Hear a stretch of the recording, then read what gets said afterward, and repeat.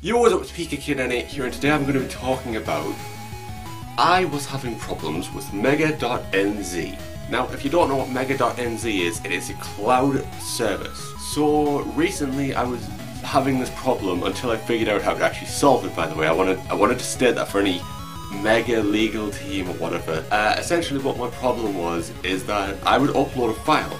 Now, this is my version archive because yes, I like archiving. So I downloaded the latest version, I archived the version I already have. You're just seeing this, it looks fine, right? Everything looks fine? Doesn't look wrong? Well, that's strange because it should look more like this. Yeah, so essentially what was happening is every single time I would upload a file, what I thought was happening was that it was mysteriously being deleted, like there was some kind of problem on Mega's end, or I don't know. I obviously reported a bug. I reached out to Mega, they actually responded in a timely manner in about 40 minutes, but I want to say thank you to this person who actually helped me out. I was hearing so many times that Mega had lowered their free plan from 50 to 20, and this really nice person who was helping me out confirmed, yeah, I still have 50. It's not a visual bug, I do still have 50. I'm not limited, it's not a bug. What happened here was I assumed that I had accidentally deleted them or that they'd been deleted from the server. He had confirmed that there was no DMCA takedowns, there was none of that, there was no purging, there was none of that, and he restored the last few downloads. Oh, he restored the last few files, which was nice, thank you. But then I had a lot of duplicate files. Now, here's the kicker. Do you want to know how I fixed this? When you click those three little dots at the top right corner, but it has this option called reload your account. Now, when I see this option, what I'm thinking is, it refreshes the cache, yes, but it'll also log me out of Mega.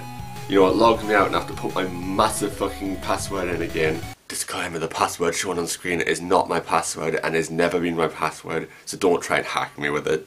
That's what I was thinking, so I was like, oh, I don't want to have to fucking put my password in again, it's so tedious. So I decided to click it. I was like, you know what, fuck it, I might as well. You want to know what happened next? Well, for one, it didn't log me out. It did not log me out. You know what else happened? This happened. Are you fucking kidding me? So, all this time, it wasn't a server issue, it wasn't a cloud issue, it wasn't an issue with the... Well, I mean, it was an issue with the website, that's the thing, it was an issue with the website. But you're telling me that the cache from an older version of the website with the older UI, which I actually prefer the new one, for fucking once I actually prefer the new one because of the dark mode. You're telling me that that old cache was causing this kind of bug to happen, so that was absolutely horrifying to me.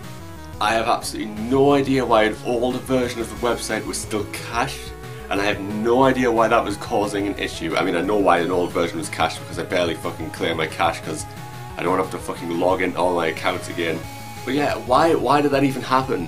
Why would that even happen?